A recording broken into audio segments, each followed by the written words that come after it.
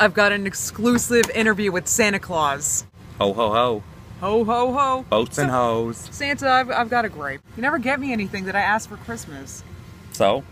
You're a crappy Santa. Well, I have to save up for what I want for Christmas. What's the point of us sending you lists if you don't send any of it? It takes too long to read all of them.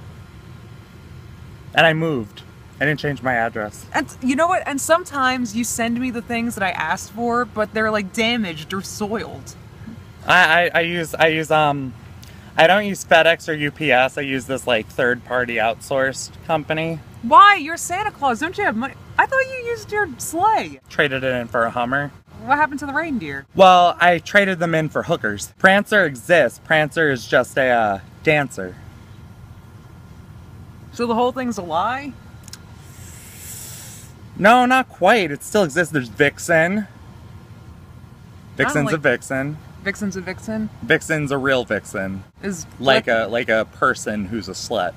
Is Blitzer always blitzed? Blitzen is a stoner. Any other secrets that you wanted? Do you live at the North Pole, or is that made up? No, I moved to Malibu because I'm actually really old. No, I didn't move to Malibu. That was when I was in rehab. I went to what is it? Passions Malibu. You went to Passions Malibu. Not Passions Malibu. What is it? I think that is it. Passions Malibu. Passions Malibu. Whatever that resort is for. You know, it's like a resort, only it's for rehabilitation. Are you sober now? No. I feel so disillusioned. And then I just retired because I am like 10 million years old. Santa, this is like a really messed up story. Yeah, now I retired. I live in South Beach, Florida. And what about Mrs. Claus? I'm gay.